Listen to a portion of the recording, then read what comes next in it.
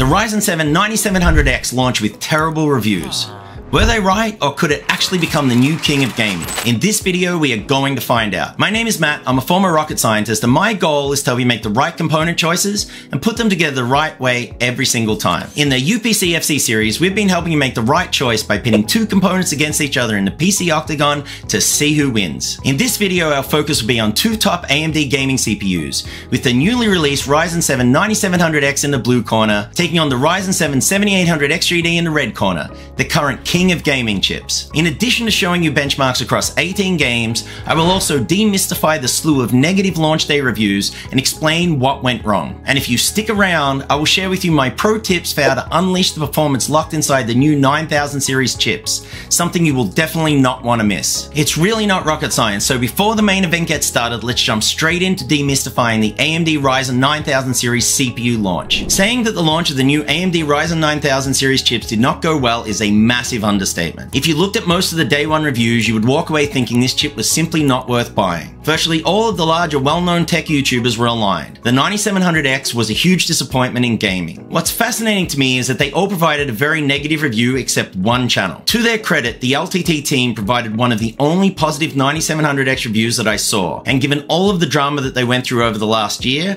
I think we should give them kudos for doing a good job testing this CPU. So what went wrong, and are all of the negative reviews valid? Yes and no. Most reviewers simply installed the chip, installed a kit of DDR5 6000 RAM, enabled Expo in BIOS, and ran their benchmarks. Without any additional guidance from these reviewers, the vast majority of users will adopt a similar approach. So while the data generated does accurately reflect out-of-the-box performance, it doesn't tell the full story. This is especially true for a chip like the 9700X that was configured very poorly at the factory by AMD. Now, this is not the fault of the reviewers, but rather the fault of AMD. Knowing that most reviewers are lazy, they really should have worked with motherboard manufacturers to offer multiple performance profiles for the 9000 series chips. For the 7800X3D, a chip that is already configured to extract max performance out of the box, this approach is fine, but for non-X3D chips, it's not. The fundamental issue is that most reviewers didn't even try to understand the true potential of the 9700X in gaming, because they were more focused on trying to get their review published before their competitors. Exploring and testing the potential of a chip takes time, and would likely mean a delay in getting their review up, which means lost clicks, lost views, and lost revenue,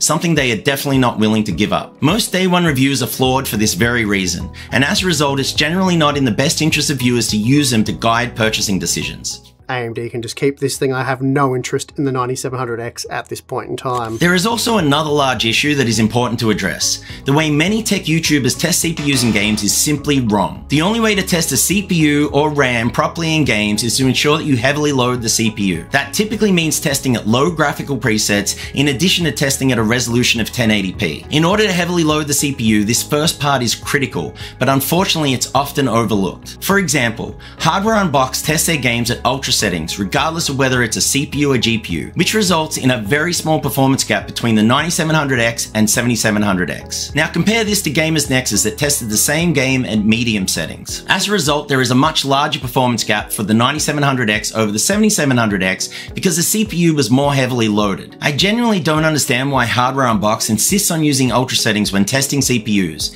It simply doesn't make sense. Shortly after the initial wave of negative reviews, AMD responded with a blog post. In this post, they addressed the lack of gaming performance with two relevant updates. The first was to address why AMD generated gaming data differed from reviewer data. This consisted of several factors, including testing different games, using DDR5 6000 for Intel PCs, testing with VBS on in Windows, and using a later version of a branch prediction optimization algorithm not found in current versions of Windows. The second, and perhaps more interesting update, was to explain how users could extract max performance from the chips. This focused on using the optimized AMD-specific branch prediction algorithm available in the preview version of Windows 11 24H2. They even provided a table showing a sample of what to expect for a 9950X. Below this table, they stated that this will improve the performance for Zen 4 and Zen 3 in addition to Zen 5, and that they are working with Microsoft to roll it out as soon as possible. So while it's helpful to put this out, it does seem like another blunder from AMD that they didn't work with Microsoft before the launch to ensure that this was available from day one. So is Microsoft going to save the day? After the blog post Forest by AMD, Hardware Canucks released a great video called Unrealistic Expectations Windows Updates on Ryzen 9000, where they explored the performance claims made by AMD in greater detail. What they found is fascinating and something that was completely missed by other large tech YouTubers. They discovered that most of the performance boost for 9000 series chips with Windows 11 24H2 was not due to the optimized branch prediction algorithm, but in fact due to memory integrity being turned off by default. In all other versions of Windows 11, memory integrity is turned on by default. So if you compare the gaming performance between 23H2 with memory integrity turned on and 24H2 with memory integrity turned off, you will see a large performance difference in all CPUs, not just for AMD. So if you turn memory integrity on and compare 23H2 with 24H2, you will isolate the benefit of the new optimized branch prediction algorithm. A 3% uplift in performance is great, but it's nothing close to the 10% that was originally claimed. The good news for AMD CPU owners is that you can now download these improvements with an optional update for Windows 11 version 23H2, so there's no longer a need to download the preview version of 24H2. So what should you do? The first thing you should do if you're running Windows 11 is download the latest update for 23H2 that includes the optimized branch prediction algorithm. This will provide a small boost in performance for all AMD Ryzen chips. However, if you want to learn how to unleash the performance locked inside the 9700X, stick around until after the main event. As mentioned earlier, the battle today is between two top AMD gaming CPUs, with the newly released Ryzen 7 9700X in the blue corner taking on the Ryzen 7 7800X3D in the red corner, the current king of gaming chips. The test system being used to run the benchmarks is my AMD AM5 based open bench table with the following components. For the motherboard, we have a Gigabyte X670E Aorus Master. For the first RAM kit, we have G.Skill Trident Z5 Neo RGB 32GB of DDR5 6000 at CL30. And for the second kit, it's DDR5 6400 at CL32. For the GPU, we have an Asus ROG Strix GeForce RTX 4090 OC Edition. For the CPU cooler, we have an EVGA CLCX 360mm AIO. For storage, we have a 2TB SK Hynix Platinum P41 NVMe Gen 4 M.2 SSD. And for the PSU, we have a Gigabyte GP AP 1200PM 1200W Platinum power supply. Affiliate links for all of these components are listed in the description below. All testing was performed with the RTX 4090 at default clocks, and each CPU undervolted with a curve offset of -30 on all cores. I could have tried pushing each chip further, however this is an undervolt that I've found to be stable on all 7000 and 9000 series CPUs that I've tested. The RAM for each CPU was set to Expo, however, to remove bias from the benchmarks, it's important to test both CPUs at their optimum memory conditions. For the 7800X3D CPU and all X3D variants, the extra L3 cache reduces the impact of memory speed on performance, because the CPU doesn't need to access the RAM as frequently. To prove this, I tested the 7800X3D in 5 popular games with a kit of 6000 megatransfer per second and 6400 megatransfer per second Expo memory. As you can see from the results, the performance difference was negligible. For the 9700X, however, performance does improve with higher speed memory, something virtually all reviewers overlooked. So as a result, I decided to test it with a higher speed kit of 6400 Expo RAM, which is the highest memory speed that AMD AM5 chips can run while still maintaining a unified memory controller clock frequency equal to the memory clock frequency. In order to thoroughly test the CPUs, I ran the benchmarks at different game settings in addition to different resolutions. To place maximum load on each CPU, I tested at 1080p with low settings, which should allow me to extract max performance from each chip. To create a more balanced CPU-GPU load, I tested at 1440p with medium settings. And to see if each CPU had an impact on GPU performance, I tested at 4K with ultra settings. These resolution setting combinations align well with typical gamer selections, with 1440p medium settings reflecting what most online first-person shooter gamers would likely use to achieve maximum frame rates, whereas 4K ultra settings reflect what most single-player gamers would do with a high-end CPU-GPU combination to extract maximum quality. I also added a new game to the benchmark suite, Black Myth Wukong, which has been well received and has a fantastic built-in benchmark. One thing I really appreciate is that the game developers let you download the benchmark without buying the game, something I wish all game developers would do. With the CPUs ready to go, let's check the benchmarks. But before we do, I think it's only appropriate to introduce this the right way. Over to you, Bruce. And now, it's time! Introducing the components fighting for Blackbird PC Tech benchmark supremacy. In the blue corner, we have the champion. In the red corner, we have the challenger. Who will win this battle royale? Stay tuned to find out!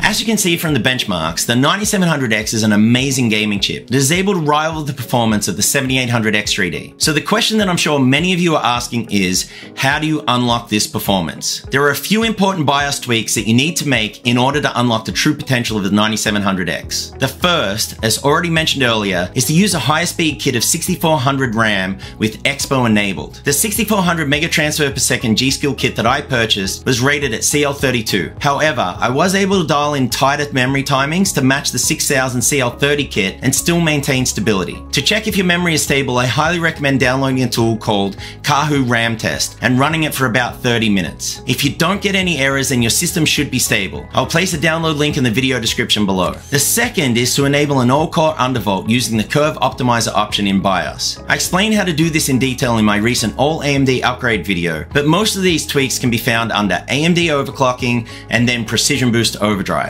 The third tweak is to expand the default power limit, which sets the TDP to 65 watts. You can accomplish this multiple ways, but an easy way to do this on the Gigabyte X670E Aorus Master is to change the PBO limits option to motherboard, which significantly increases the power limits. The only issue with doing this is that your CPU package temps will now go above 90 degrees Celsius if you run a benchmark like Cinebench. So in order to keep your temps in check, I recommend adding a platform thermal throttle limit of say around 80 degrees Celsius. This will reduce your performance, but it will help keep the temps of the 9700X similar to the 7800X 3D, and in doing so prevent excessive and potentially damaging boost behavior. The fourth important tweak that you should make to help the 9700X take advantage of its new higher power limit is to provide an increase to the max CPU boost clock. For my 9700X, I selected a max CPU boost clock override of plus 100, which will allow the chip to boost to 5.6 GHz instead of the default 5.5 GHz. I did test higher and lower options, but this seemed to be the sweet spot for this chip in terms of performance uplift. The fifth and final tweak that I made was to increase the Infinity Fabric frequency. I was able to run 2133 MHz stable, which is an increase of approximately 133 MHz over stock settings. Based on my limited testing, I've found that the newer 9000 series chips appear to be much more capable of running higher Infinity Fabric frequencies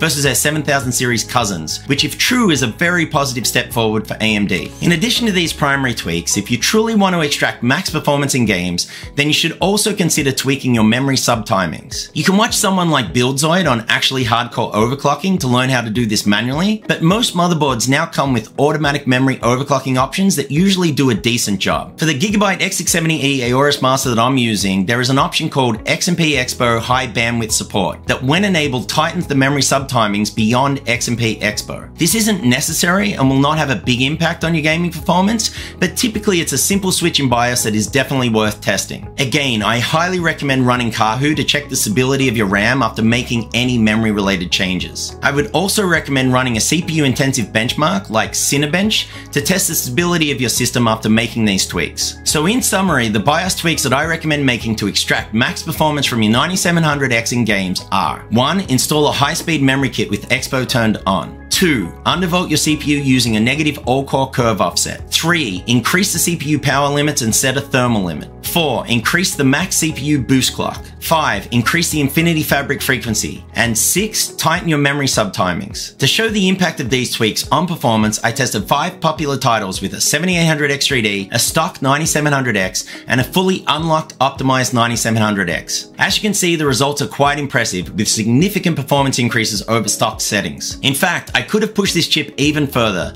but I wanted to show performance at a level that I believe most users will be able to achieve, without needing to get lucky with silicon lottery. What's fascinating to me is that there is so much unlocked potential in the 9700X that I believe AMD made an error when they configured it at the factory. As I mentioned earlier, what I think AMD should have done is work with motherboard manufacturers prior to launch to provide 2 performance profiles. One could be a baseline profile and the other could be a gaming profile that offers much higher performance. The problem for AMD is that the day one benchmarks for the 9700X at stock conditions simply didn't paint a good picture of the performance potential for this chip, with many prospective buyers being turned away. Hopefully this will help set the record straight. In this video, we pitted 2 top AMD gaming CPUs against each other in the PC octagon to see who will emerge victorious, with the newly released Ryzen 7 9700X in the blue corner, taking on the Ryzen 7 7800X3D in the red corner. Somewhat unexpectedly, the round by round results show a draw, with 5 victories, 5 losses, and 8 draws across 18 hard-fought rounds. The performance was so close in many games that it was often difficult to select a winner, which is a remarkable achievement for the 9700X, given how well the 7800X3D performs. Furthermore, the extra boost clock frequency for the 9700X